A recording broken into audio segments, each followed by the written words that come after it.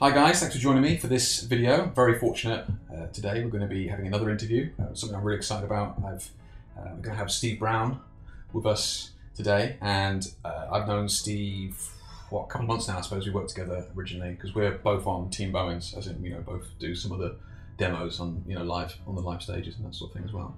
I've seen his work online. He was showing me the demos and that sort of thing. And I was like, it was a great opportunity to actually see how some of the mindset between some of the works that he does, how he goes about it, and why he does it, and because it's something completely different to me. I don't do anything like the sort of work that he does. So great opportunity. So thank you for this, Steve. You want to just give us just a quick, elevator pitch of who you are and what you do, that sort of thing. Sure. I'm Steve Brown. I'm a commercial photographer based in London, and the majority of my work is probably TV marketing and publicity campaigns. Okay. And I suppose to break it down even further, pretty much everything that you shoot is a portrait in one form or another. It's like people in it. Yeah, I essentially shoot people, and sometimes those people are in locations and landscapes. Sometimes they're in a studio, but the person is generally the focus of the shot. Yes, yeah. Okay. And if I shot a landscape, I would think, oh, that's all right, but it's missing a person. I wish there was a person in there. Yeah, okay. And looking at your website, and I'll pop the link in the bio and that sort of thing. But you're looking at your website, and just straight away you can see that your work is incredibly polished, very sort of refined. But also, I'm looking at the shots, and some of them do look like they've been. Is it the composites? Do you do a lot of composites? Yeah. Yes, I shoot a lot of composites. I started off shooting music photography for magazines, and I always wanted to do something really cinematic and spectacular, but the budgets generally weren't there to actually do that. Very much not so. And so I would shoot the band in the studio and then go out and photograph skies and landscapes and different elements of backgrounds and post them all together again so that I could create a much more cinematic film poster looking image that I wouldn't just have the resources to be able to do on the day of budget. On the day of budget. So really that style has come from almost restraints to a certain extent. It's like, how can I, this is the tools that I've been given, this is the time that I've been given, this is the budget I've been given, how can I make the absolute best of it? I want to do something that looks like a £10,000 project, but I've got £500 to do it with. Yeah, absolutely. One of the big misconceptions about the music industry. Yes. And then with the TV industry, you might have 20 different actors from a show that you need to photograph in a day, and they're all available at different times because they're shooting scenes for the actual show. And so they might say this person's available for 5 minutes at 3 o'clock, and this person's available for 2.5 minutes at 4 o'clock, and you can get this person at some point between 5 and 6. I gotcha. And you gradually collect all your pieces, and then at the end you bring them all together. And you may have a few minutes at lunchtime to shoot the set, or you may go off and shoot a landscape somewhere else. Okay, I know the images that you're referring to. There's some images on your website where there's a group of, I don't know, like 10 people or something like that, and they're maybe sat around in an environment. And I have to say that it didn't immediately jump out at me as that they were all composites, but those people are all shot at different times then throughout the day. Yes.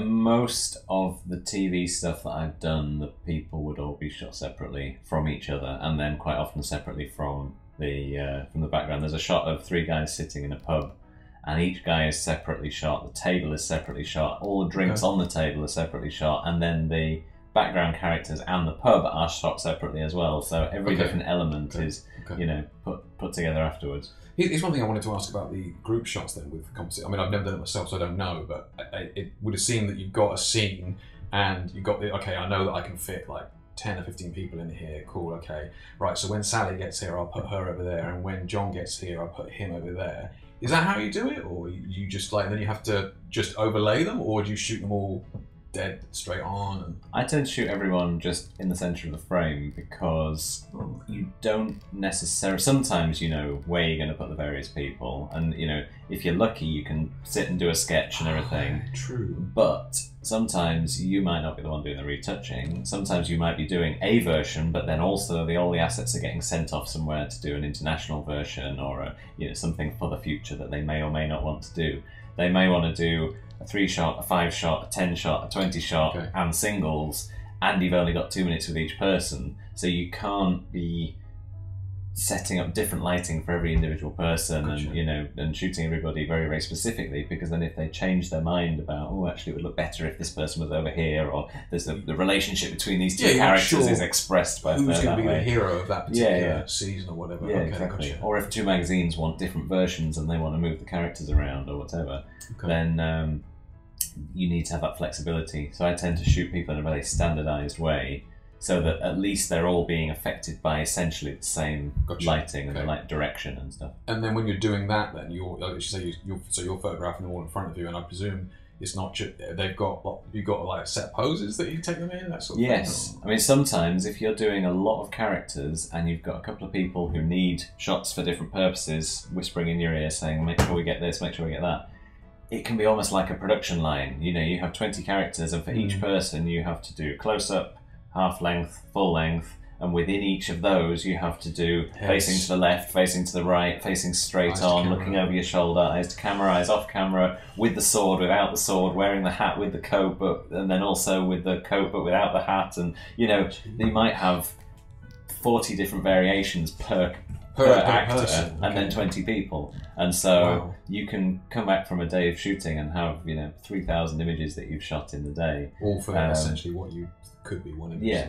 Yeah, exactly. And they might only use 4 of those images, or they may do 12, we're going to kill 12 him off. different campaigns. He's not going to be in it. Yeah. And so you never quite know. They don't know what they're going to need, so they say, well, it's best to just have everything. If there's a kind of cliche, whereas if you ever ask the art director, would you like this or this? They say, can we just get both? Because then at least we've got them, and we can never make a decision afterwards.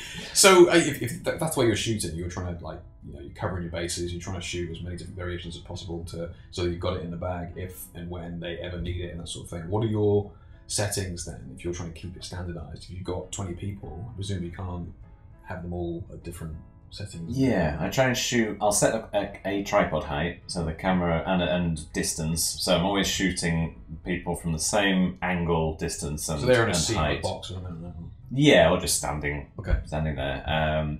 And then I'll shoot on fairly standard lens, 50mm lens, something like that, so that it's minimal distortion.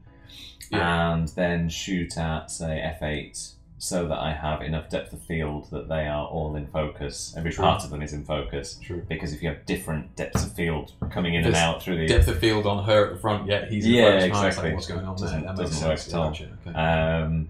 And as long as you do that, and then also if you know roughly what height your camera is in relation to the people, if it's roughly chest height, then when you line them up, if you make someone smaller at the back, if you have their 2 chests level to each other, it will look right, because that's the plane of where the camera is actually seeing. So as long as you've got that and you know. So if you kind of have that in your head as to where it was, whether it was at waist height or chest height or whatever, then even if you're changing people's scales, you can keep them sort of correct. If you have that in mind, that automatically keeps perspective. Yeah. Right there, like it. Pro tip. And I presume, like you're saying, you've got. I suppose it came up when we were chatting before. We said about some of your shots, stunning, gorgeous, and some people might think, well, that wasn't me saying that. I could, yeah, really refined. And some people might think, well, I could perhaps do that. And you're looking at a shot like that, and you think, well, it's okay, maybe it's 3 or 4 lights, and you've got to set that up and that sort of thing. And like to me, I know that actors sometimes you don't have or anybody famous or anything like that really, you sometimes don't have as much time as perhaps as you'd like. Yeah, I mean it's the big, not really secret, but secret of professional photography is that it's often not really about how difficult the actual photography is and how complicated the lighting is and what clever tricks or amazing equipment you've used. It's the fact that you can still produce a good result even if you only had a minute with somebody and they were in a bad mood and there were 30 people stood around behind you, puffing and I've had people stand behind me counting down the time that I have left. Really? Wow. Or times when That's really nice. Yes, fantastic. It really helps you be creative and relaxed. Oh wow, I really want to capture the real you. The shortest shoot I ever had with an actor was 45 seconds. Really? 45 seconds. And 2 or 3 minutes isn't unusual. Sometimes you get 5, 10, 15, 20 minutes, but that would be luxurious. So how do you how do you prepare yourself for that then? Do you have like stand-ins or what are you doing? Yeah, so I generally have an assistant and probably an art director on the shoot, and I will get them to stand in, you know, maybe get both of them to stand in and you know, see how the light affects two people at once and things like that. And I always prefer to have more time to set up and prepare and less time to shoot within reason, rather than be you know, rushed in the setting up and then have ages to shoot, but the what I'm shooting isn't good because the lighting isn't right. Yeah, well, you're not concentrating on them, you're concentrating on the setup and that sort of thing as well. Yeah, so and if I'm setting up while they're standing there, it's wasting their time. It really does. When they turn up, I need to be totally on it and say, okay, stand there, look to the left, look to the right, you know, look up, look around, you know, we're coming closer, go further away. And if I can shoot and be done faster than they expect and more efficiently than they think, with less flapping around, then they're going to go away happy and say nice things about me. Whereas if they, you know, if they think it's going to take 15 minutes and I do it in 12 minutes, everyone will be delighted. Whereas if they think it's 15 minutes and it takes 20 minutes, everyone will be furious. Yeah, and those last 5 minutes as well are wasted because everybody's like, "Are you done yet? Are you done yet? Are you done yet?" Yeah, counting down behind me. Obviously, you won't mention any names, but I know that you mentioned to me before you had a situation where you were waiting all day, literally for somebody. Obviously, it was quite, you know, somebody quite famous at the time, and you know, you're waiting all day for them, and like they came in and yes, so you'd be, you know, it's not unusual. You wait for hours. I've waited on TV sets for literally 6 hours from the time we turned up to the time when you start shooting, but you don't tend to know when that time is going to be. So suddenly they'll just arrive, or you'll get a call saying they're coming up the stairs, and you've got to be suddenly on it. The adrenaline starts flowing, and then you might have a couple of minutes with this particular person. They walked in and they had, you know, stylists and makeup artists and personal assistants and managers and people from the TV channel and people from their, you know, management, and yeah, it was literally 25 people piled into the room with 30 seconds notice, and they were like, right, you've got 2.5 minutes and then he has to leave. No pressure, and everybody watching it. And by the way, he's a global megastar, don't piss him off. Jeez, okay. So yeah, it's got to be, I can't even imagine that really, but I suppose that's you know, that's what we're talking about. That really separates somebody who does it professionally like you. You can, like, you're gonna pretty much, I'm guaranteeing you results. Yeah, I think it's that's not a case of just doing my best. That's where your 10,000 hours comes in. You know, you've done it so many times that the actual photography is fairly automatic. You don't need to think about whether that's working. Then it becomes about directing the connection with them to get, because at the end of the day, you've got to get a great shot from somebody that you're going to interact with for 2 minutes. I mean, it's not like you're building up a rapport and that sort of thing. The dream would be that you spend ages with them and talk about things and build up a rapport and find out a little bit about them and try and express their personality through the shots. But they pile in with 25 people and you've got 2 minutes. That goes out the window. So you have to just... What's my name? You basically have to just be pleasant and friendly, and then say, okay, this is what we're going to do, and lay out what you're trying to achieve in the next 2.5 minutes as clearly and quickly as possible, so that they know what's happening and they're not just like, where do I stand? And then once you've explained it, you then just rattle through it quickly and efficiently, and then hopefully they'll go away happy.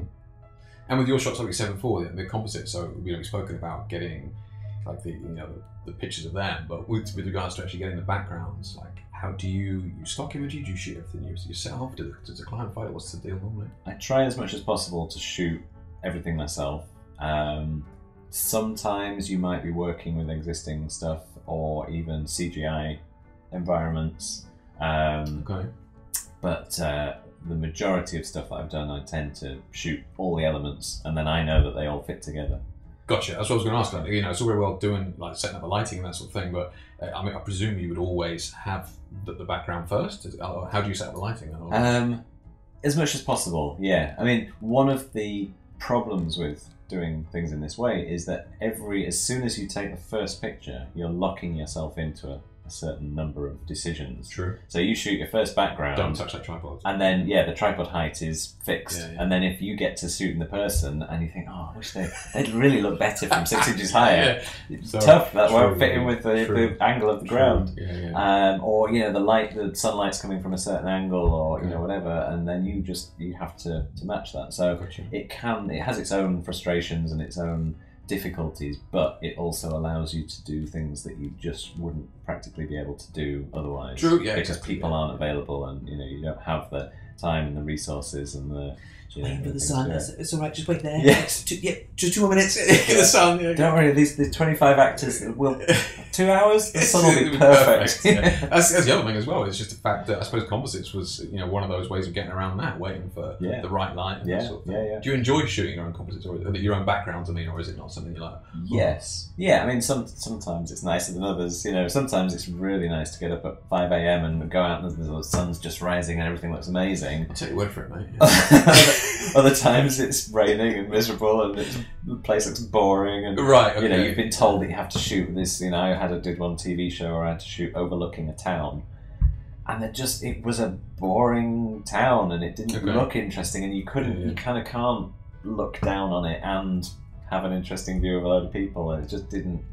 The brief wasn't interesting, and so sometimes it's hard to do what you've been asked to do and make it as good as you would like it. Gotcha. But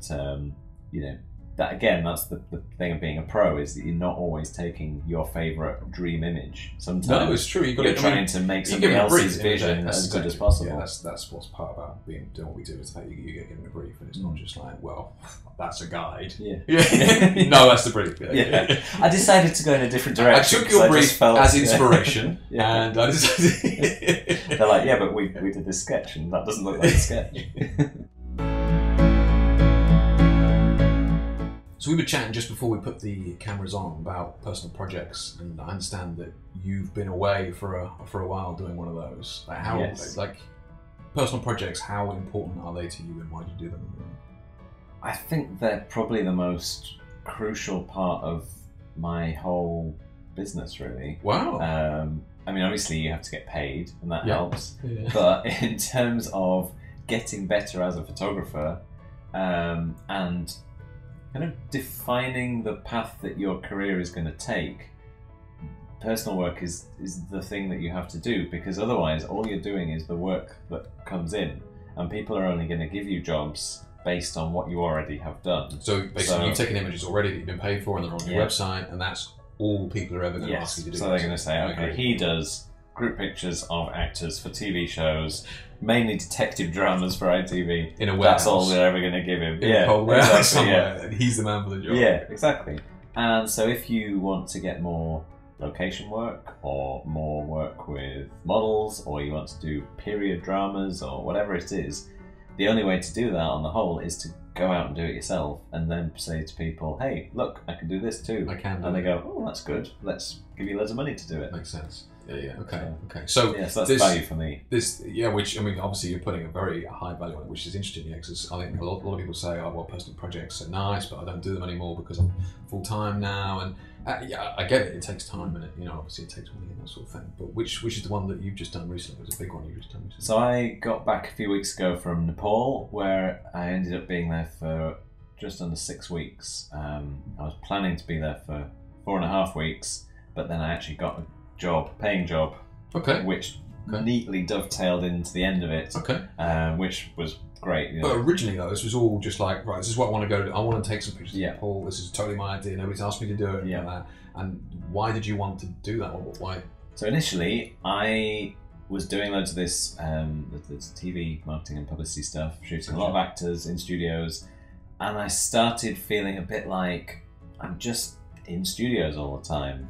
No offense. Nothing wrong with that. That's perfectly respectable. It's warm. Yeah. So what kind of idiot would want to be in a studio all the time?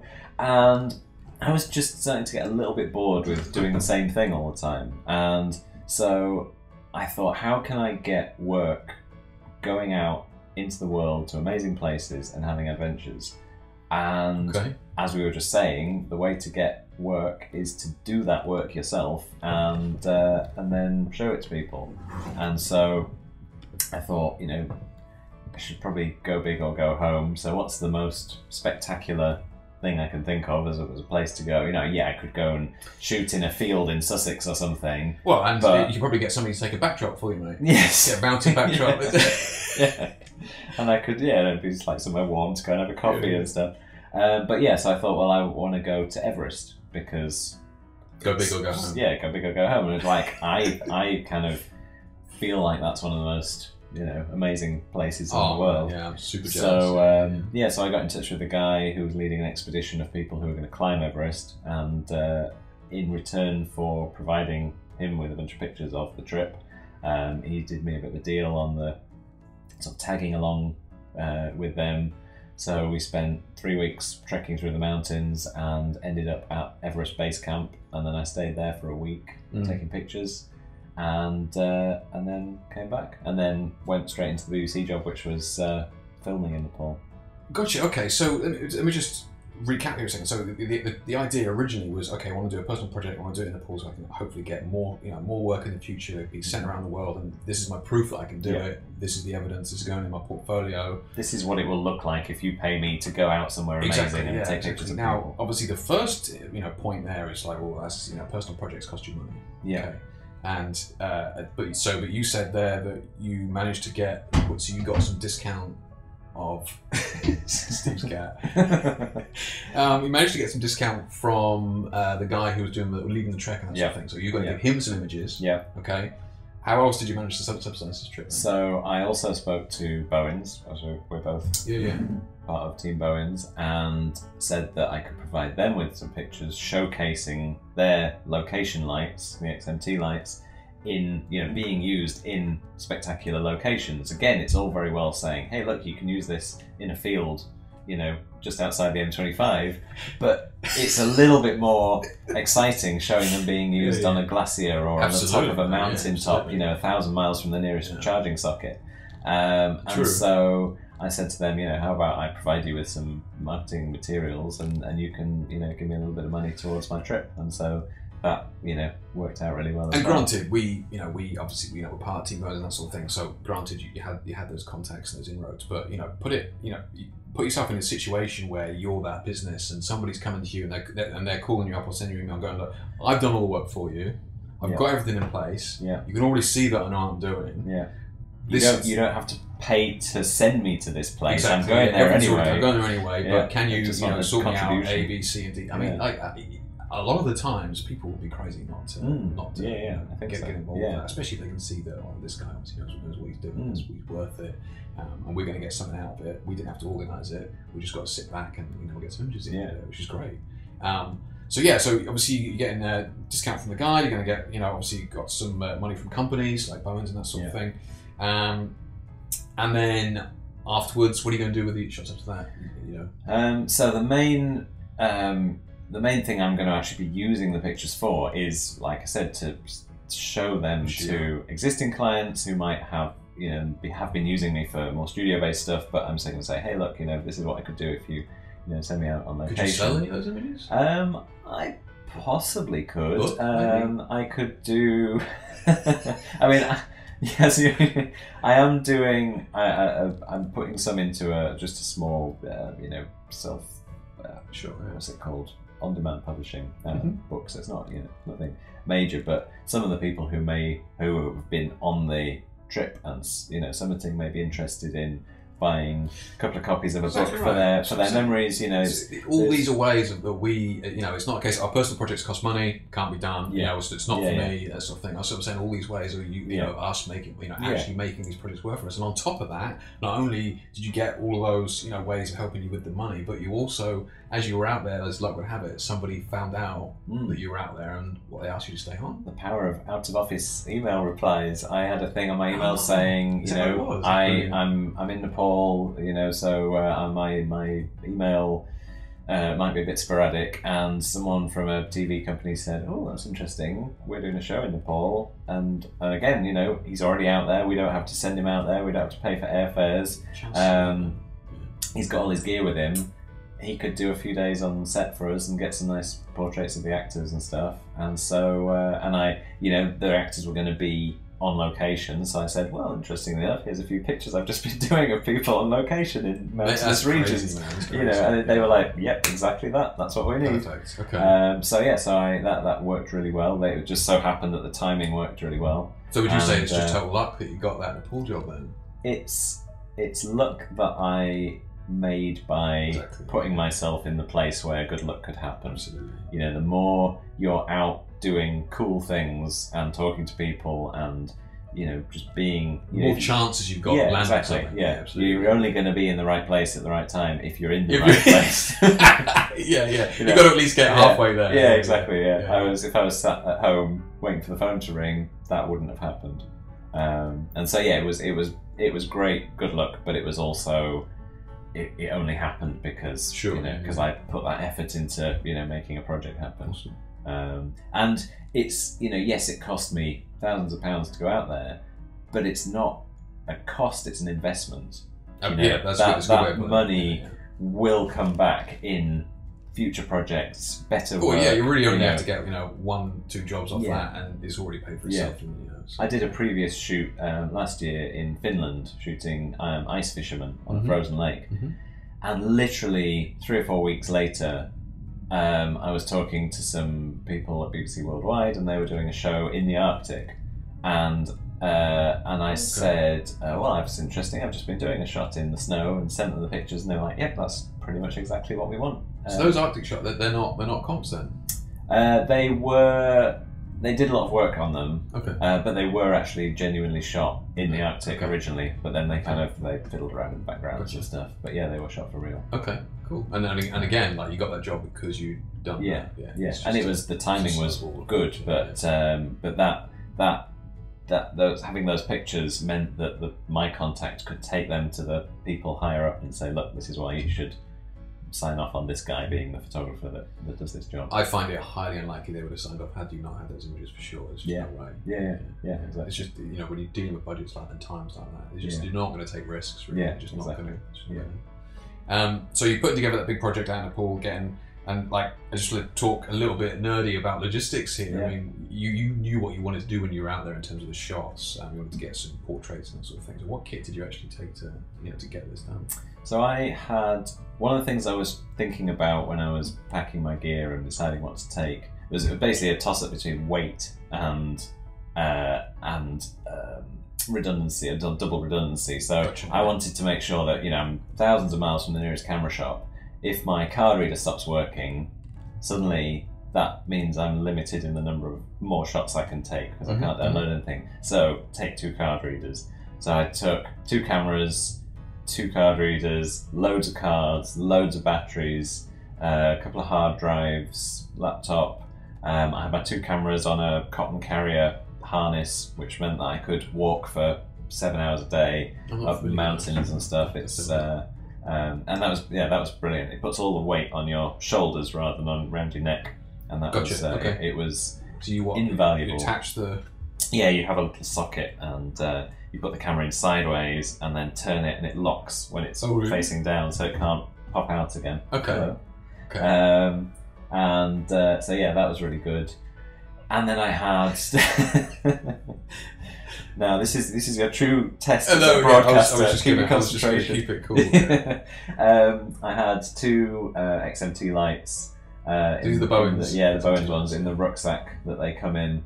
Now, just to clarify, with XMT, this is, I know we are, part of the Bowens team and that sort of thing, but we ought to at least clarify what they are. These are the battery-powered location units. Yes, there is not very many plug sockets up mountains, like 5,000 metres in Nepal. Absolutely, it gave me the ability to essentially shoot studio lighting on a mountaintop, miles from anywhere, which was great. It's exactly what I wanted to do. And I had them on tripods rather than lighting stands because there's no flat ground anywhere, and so lighting stands are tripods, not particularly useful. Adjust the legs independently. So you can have it on a 45-degree slope and still have the actual central bit vertical, which was again really, really useful. But you had to develop a piece of kit Yes. to actually do that? Because Yes, correct me if I'm wrong, but top of a tripod is a male screw thread, and the spigot of a lighting stand is a male screw thread. So I had to make a little device that I could screw both things into to join them together, which meant that I could then mount the light on the tripod. Okay, so which again, I had to put that thought in, that's what I'm work, saying, and actually come up with something, and pay someone a metal worker to make it for me, and do all that stuff. Okay, and again, this is something that you're having to pre-think as a way. Because have you done many expeditions or anything like that in the past? Or? No, apart from went to Finland, went to the Arctic, but those were they were very small and safe and easy in comparison. It was very close to civilization. Okay. Whereas with this, I was very aware that we were going to be days away from the nearest. So you're trying town. to perceive problems. I mean, like the light stand one, I think is a classic one. I think I would have been hard pressed to have realised that before I got out there. Yeah. I think it would have been. You're gonna have to hold this. Right? You just throw away that light stand. Yeah. You're gonna have to hold it. Because I can't imagine I would have pre-thought that one.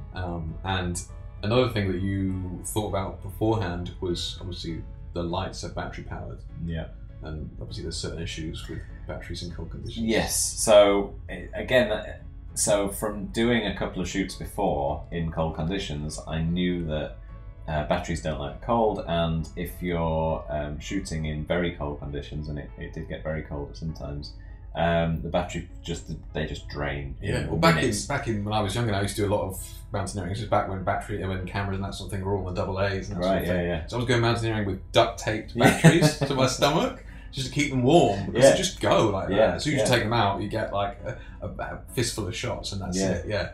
So I actually again made some little padded fleecy jackets for my lights that I could wrap around and Velcro underneath, and put a little foot warmer pad in over the battery, and that would basically keep the warm sachets that you can buy in outdoor stores. Exactly. Yeah, you put them in your gloves or your socks.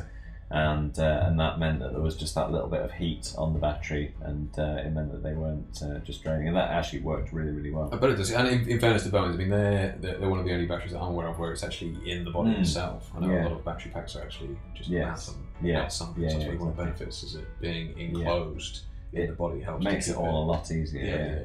Yeah. And to be fair, they worked really well. The lights worked in all the conditions that I put them into, which was really impressive. Awesome. Okay. I was really pleased with them. So when you're using the XMTs and you were using them out there, I mean, like I said, I mentioned to you before, I mean, I did some mountaineering and stuff when I was younger. I know that the mountains, it is so bright. Like for a start, you're up high, so the air is really pure, so the light is super powerful. Plus the fact you're standing on like football fields of just reflectors. So there's just so much light out there. What's in terms of when you were setting up your shots, what's some of the things that you were looking to achieve, or some of the problems that you came across, with some of the portraits that you were taking?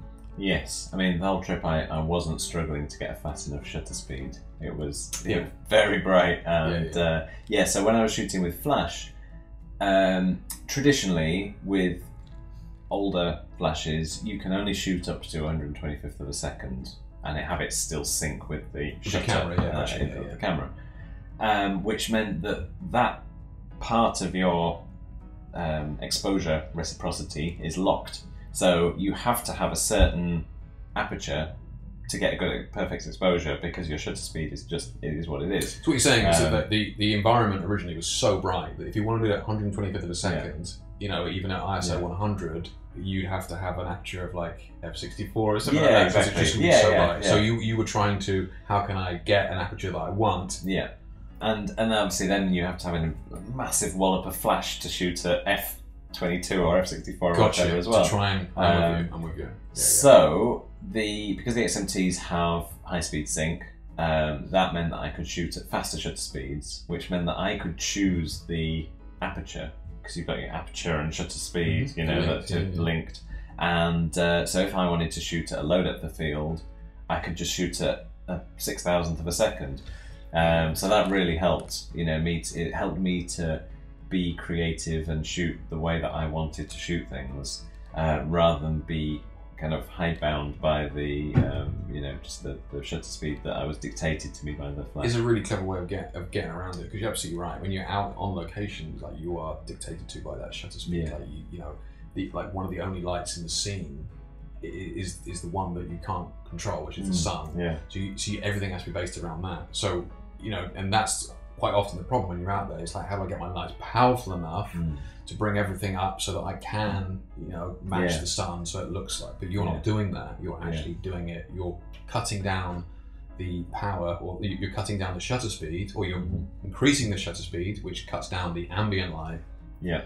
And then the high-speed sync of the flash is matched to that. Yeah, exactly. And I was still struggling really for power, because it was so bright that I can imagine, it's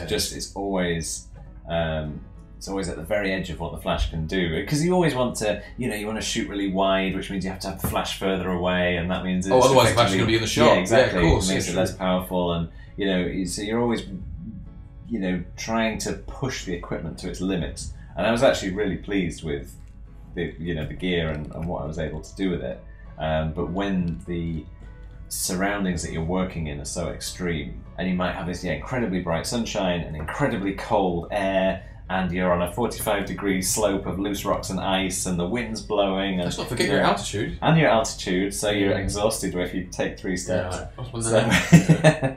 So you've got all these things. Again, it's like you were saying about shooting under pressure with celebrities. You're shooting under a different kind of pressure, because you have to still be making all these creative decisions, but you've got all these different restrictions on what you're doing. Yeah, I mean, I suppose you had to be pretty au fait with the lights before you went out there. I mean, I know when I was at altitude, I could barely remember my own name, let alone do a times table or anything like that. I certainly wanted to have been like going, how do I access high-speed sync on the back of my flash and all that sort of stuff. Yeah, plus you're photographing someone who might, I photographed a lot of the local Sherpas and stuff, and they don't necessarily really want to do a shoot, and they give kindly allowing you to take pictures. And so, just like a celebrity, you don't want to take out a lot of their time. Loads of their time, and so they're not just waiting for you. I'm just waiting for the next photographer to come back. I am actually have got a job. I'm doing my day. Yeah, exactly. Plus, it might be -5 degrees and blowing a gale, and they've kindly said, okay, I'll give you a couple of minutes. So you're just trying to be quick and efficient and get what you need in as short a time as possible. Gotcha. And I've seen a lot of your shots. They seem to be set up in a similar way. You've got the light behind subject, and then you're basically almost sandwiching the so I'll be using the sun as a backlight effectively, and then that means that all of the landscape is nicely backlit as well, and then you kind of fill in onto them with the flash so that they're not just a silhouette against the sky. So there really wasn't any other problems that you encountered then? You were trying to do all these different, portraits of everybody in their, homes and environments. And how long would it take you? Like, so you're walking along, obviously doing your trek or whatever, tired, you got your stuff in your bag or whatever, and you see somebody. It's like, oh, I see somebody down there outside the hut. Wow, I really want to get that shot. Like, just give me a ballpark figure. How long would it take you to get the shot and be on your way? I mean, to be honest, it tended to not be quite that spontaneous, so it would be more that people that we just totally maybe if we maybe we were staying somewhere and the person that owned the guest house or somebody that worked with them or a friend of them or whatever, it would be someone that knew someone that we knew, and so I would say, do you think it'd be okay to photograph that person? And then usually that person didn't speak English, so one of the people that was kind of one of our guides or whatever that spoke some English and Nepalese would go and talk to them and explain what I needed them to do. Obviously true, you got that headed problem as well. Language problem as well, trying to communicate with them. And so then I would pick somewhere, and once they said yes, the clock's ticking, because they'd say yes, but I've only got 4 or 5 minutes. So then you pick somewhere that looks good, set up, probably 5 minutes to set up and 4 or 5 minutes to shoot, and then it's pretty quick, really. It's pretty quick, for an on-location portrait. So if you can hear anything, the cat is licking the mic. So you've got, it's really quick, really. You're in those. In my opinion, I do believe they are extreme, environments, and you try and do a portrait of a person and then move on within like 5-10 minutes. It's pretty impressive. And when you're there and you've spent a lot of money to be there, purely to show off your skills of this is how good I can be in these situations, there's a lot of pressure to be good and to actually do something that is. Mum's gonna love this. But like, no, look, it's a bit out of focus, but you have to understand. I was at altitude and it was really cold. You have to. It doesn't matter. You have to get the shot. They don't care what the. It's true. Yeah, you can't explain. Yeah, and the internet will sort that out for you as well because they don't care about your explanation. Yeah. But it was really hard. I don't care. Yes. Stay focused. Yeah. That's all I see. Yeah. It being good is the price of entry. You know, Absolutely. the fact that you're under these conditions is then what makes it interesting. But it has to be good in the first place. Gotcha. And I'm sure I'll be showing images as we've been talking here as well. But these final images, you are looking to how long before they're up? How long before we can see them? I know you've got some BTS and that sort of thing on Instagram, and I've been putting stuff up on Instagram, Steve Brown Creative, and I'm hoping to get stuff up on my website in the next few days. I've been ploughing through all these pictures that I've been taking, and then trying to work out how they fit together, how they fit into my existing work. You know, how I can integrate this new style, which isn't necessarily what I have been doing so much, in with my previous style and not have it completely, jarring. So hopefully in the next few days I'll be able to get this up on the site alongside my other work. And, well, this video will be out in the next few days, so it gives you an incentive. Hopefully we can link to it. Yeah. Okay, brilliant. Well, thank you very much indeed, Steve. I really appreciate your time. I know it's been, it's gone on a little long, this one, but it was certainly a huge amount I wanted to cover. So yeah, and I really, really appreciate it. Thanks, Steve. No, me too. It's great. Really enjoyed it.